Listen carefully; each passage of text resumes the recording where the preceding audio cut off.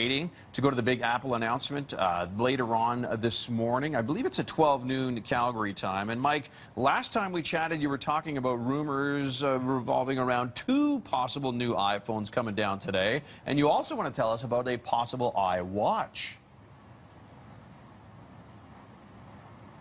Yeah, there's a lot of excitement about what's possibly going to happen this morning. One, of course, is those iPhones that we talked about, Ted, 2 different versions. But the other thing is this possible wearable technology device, possibly an iWatch. All rumors are leading towards something like that. A photo leaked yesterday. I don't know if it's legit or not, but we can bring it up. We can talk a little bit about it.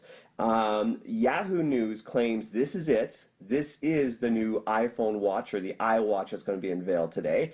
It looks a little kind of, I don't know, apparently it's flexible.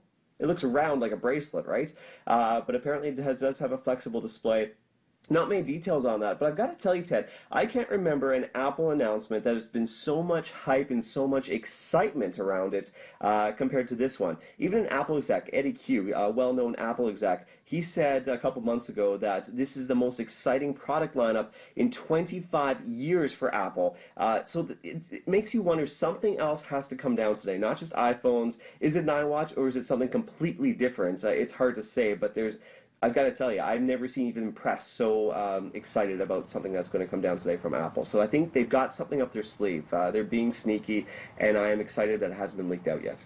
They're being coy. Good stuff. Our Mike Yanni talking to us live from Cupertino, California. Mike, counting down to 11 a.m. California time, Pacific Standard. Of course, 12 noon is when it comes down Calgary time.